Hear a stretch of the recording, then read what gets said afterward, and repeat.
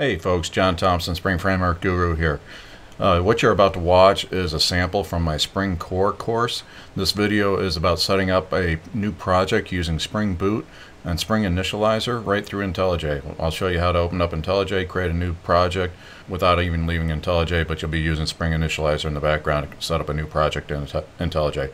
Hope you enjoy it, and if you want to learn more about the course, it is on Spring Core. This is just a small sample of it. You can learn more at my website, springframework.guru. Enjoy the video.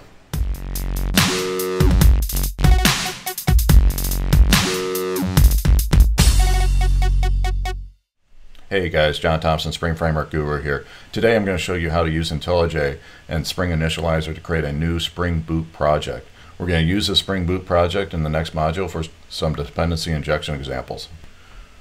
Okay, we're going to go into IntelliJ. We want to go up to File, New Project. Now we want to use the Spring Initializr option. We're going to go down here and click on Next. And our next module is going to be on dependency injection.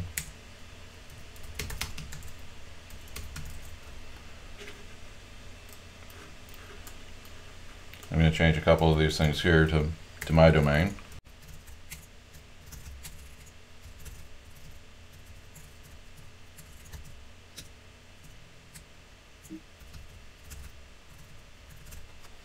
Okay, so I have all the defaults set up the way I want them. Now I just click on Next. And the only thing we're going to want in this is Spring Web. And I've been using, see if we can use the Spring 3.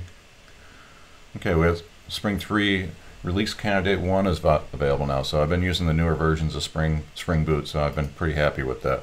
So you can see we have a lot of other options here. We're not going to get into that right now.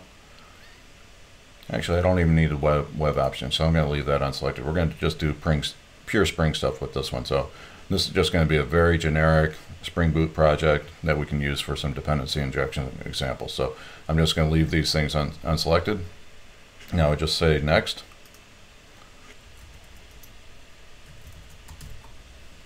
So I want to give the project name DI example.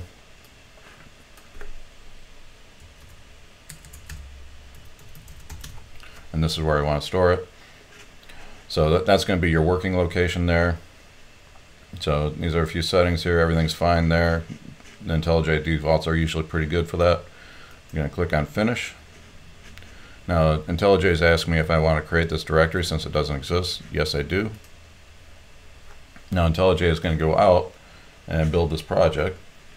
So IntelliJ just warned me about a Maven project, which I just said okay. So this is the structure that the Spring Boot project comes in. So just to walk you through here. So we get the application. Resources are going to be empty. We have a default application properties. There's nothing in that though. A test directory.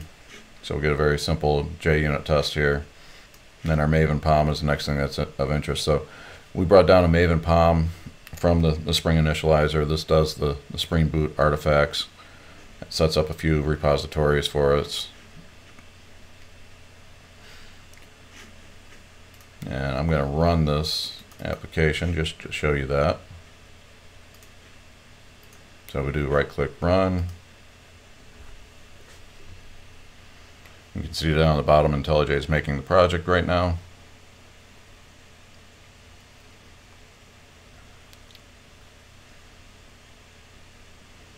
And we can see that Spring Boot has launched in the window there. So it's not going to do anything. There's no code here, but it does come up and run and then shuts down. So that is all the steps that we need to do to create a new Spring Boot project using Spring Initializr through IntelliJ.